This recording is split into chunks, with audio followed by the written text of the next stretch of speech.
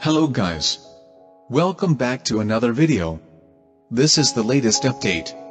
Only days after the spectacular liftoff of what is currently the heaviest space rocket, the privately built Falcon Heavy, NASA announced the next launch will carry a specially built atomic clock. The new device, much smaller and sturdier than Earth-bound atomic clocks, will help future astronauts navigate in deep space.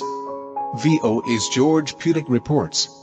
Thank you guys for watching this video. Do like and share this video. And don't forget to click the subscribe button for more such future updates. Thank you.